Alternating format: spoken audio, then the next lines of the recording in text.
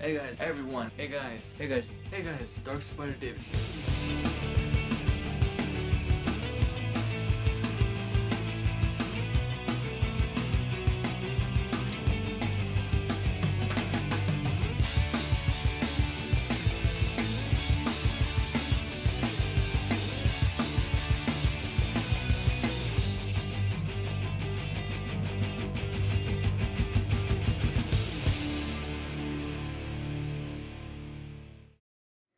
Hey guys, David here. Welcome to another redo review. Today we'll be taking a look at the Dark Knight Movie Masters figures. Here we got Movie Masters, the Dark Knight Batman, not the Batman Begins variant. And here we got the Joker. The Joker was one of the most, at the time, the most valuable and the most rare figures of all. Right now, if you go to Toys R Us, you can find a bunch of them. Alright, so here, let me do Batman first. Here we have Batman. Now, before I get started, if you guys don't know what Movie Masters is, it's the second best toy line for the Dark Knight movie or the Dark Knight movie figures. First being the Hot Toys Joker, but then again they are very overpriced and they're very, I can't even afford them right now. So if you can't afford those, I'm gonna have to settle for the Movie Master figures. Here we got Batman.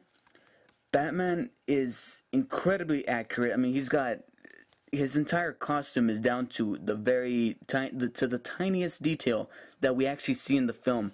Like, for example, his head is incredibly sculpted. There you go.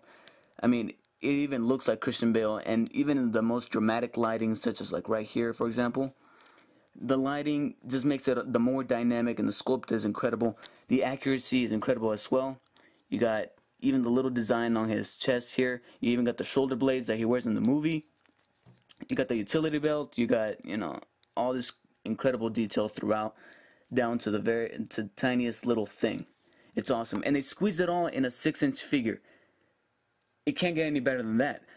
As well as articulation. His articulation is amazing. He's got a joint right here in the bicep, right here on the shoulder. However, the mobility for his arms are a little bit limited due to the shoulder pads here. You got bend at the elbow. You got wrist swivels. You got a waist swivel. You got a joint right here in the mid-torso. You could, give him that bending action. However, you're going to mess around with the mid-torso joint. I say you got to be careful because sometimes I feel like I'm going to break him in half like I did with the first figure. But other than that, he's great. He's got mobility up here in the legs, at the top leg, at the lower thigh. He could bend at the knee, and you can move his foot. It would have been nice to have a boot swivel right here, but other than that, it's still cool. Turn to the back, you got the cape. The cape is made out of this rubbery material. It would have been nice to have a cloth cape, much like the original Batman figure, that little action figure that was like a 5.5-inch figure. It would have been nice to give him a cloth cape, that way he'd be a lot more realistic and a lot more accurate. But other than that, he still looks nice. However, some posability is limited due to the cape, and it also makes him a little bit top heavy. So positioning him is still fine. You could get him in some great poses, especially with the articulation. But the cape could, cause some problems. However, it could be beneficial at the same time. The cape, if you put him in a certain pose like so, the cape will actually help him to stand up like that. So yeah, Batman figure, incredible. It's awesome. Also, the head is posed on this ball joint. You can move him, 300. You could rotate it 360 degrees, and he could tilt slightly to the side, and he can move up and down ever so slightly. So you could give him that pose, That's awesome. Batman figure is incredible, and I don't know, there's no other word to describe it except for awesome. I always wanted a Batman figure, and this is it. If I gotta have one, this is one of them. He comes with a weird accessory. It's a little Batman mask. It's meant to go into the evidence bag, and it does. However, at first I didn't know what it was for, until somebody posted a comment saying that this is actually one of the masks that was removed from one of the copycats who were pretending to be Batman and helping him out. That made an awful lot of sense, and I'm like, yes, that's what it's supposed to be. It really is quite accurate for a Batman, knockoff mask, I could tell you that. And what you're supposed to do is simply put it in the bag for display purposes, for show. I don't like that. I just like leaving it out or just simply putting it back in the packaging. Alright, next I'll do Joker. Joker, like I said, was one of the most rare figures ever to hit the market, simply because we all know what happened to Heath Ledger, unfortunately. But here we got Movie Master's Joker. He has less detail than the Batman figure, and he is slightly less accurate than the Batman figure itself, and even the Hot Toys Joker figures and all that. But still, he has a nice representation of Heath Ledger's Joker performance. He's got great, the color scheme, for some reason, it meshes together. The slight, dark purple with the green hair, the white makeup. Everything just fits together in terms of color. Articulation, not so good. He has a lot less points than Batman, I could tell you that.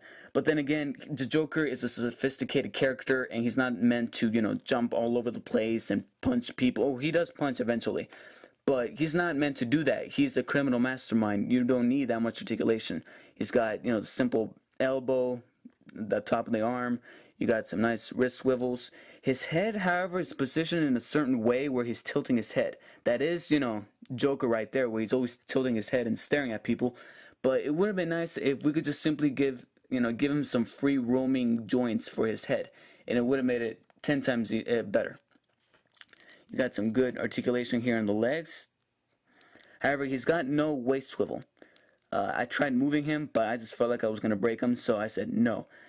His coat is made out of this rubbery material as well. It's pretty nice. It's pretty well sculpted. However, accuracy on his face is not so accurate, actually. I don't know, I was expecting just a little bit more. He comes with a little blade or a little knife. I heard that the 2-box set or the 2-set box set, whatever the hell it's called, does not come with a knife. And that is true. I looked at it. Does not come with a knife. That is bogus, because no knife, no Joker. You can get these two in a box set, but like I said, you're risking not getting the knife. That is bogus. The Joker figure, awesome. Not as awesome as the Batman figure in my opinion, but it's still great. His evidence, a Joker card. Now this is nice if you want to do a Joker skit. I'm planning on doing so, maybe in the future. It is a little bent for some reason, and it is made out of simple, cardboard or card, yeah. But still, it looks nice. It's accurate to the Joker card that we see at the end of Batman Begins. So I say keep it out in case you want to do a Joker skit. And if you can, go ahead and even put it in the evidence bag, and it makes it look a lot more cooler and maybe even look like actual criminal evidence. So that's it for the Movie Masters figure. I give Batman an 8.9 out of 10, a B+. I give Joker, I'm gonna have to say an 8.7 out of 10, which is also a B+. Both are tremendous figures. They deserve to be in your collection. If you don't got them, go ahead and get them. You can still find them at Toys R Us. I went there. They have a bunch of Jokers and they have a bunch of Batmans. They even got some more figures from the line, such as Scarecrow and Batman Begins Batman.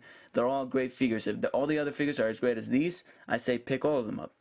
That's it for this review, guys. Hope you guys liked it, and I'll talk to you guys later. See ya.